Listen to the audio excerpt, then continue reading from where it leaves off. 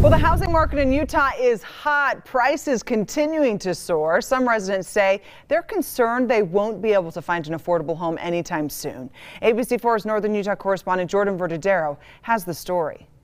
Given me a lot of depression, a lot of anxiety. It's just been hard. Marisa Galvin lives in Ogden and says she and her husband have been house hunting for several months with no luck, forcing them to stay in an apartment where rent is also rising. We've put in about 7 offers on different homes, and they are going over like $50,000 of asking price. Amanda Schleninger is a top 1% performing realtor in the U.S. for sales based out of Ogden. We are making the gap get larger and larger between the American dream being affordable and or accomplishable to most Americans, and especially most locals here. She says supply and demand determines market value, and residents like Marisa aren't alone. Our supply is completely low. We are not only at the all-time low interest rate, we're also at an all-time low inventory. Schleninger says many buyers are coming in from out of state, also driving the prices up. And they have a large down payment and or can buy cash out here because of how affordable it is.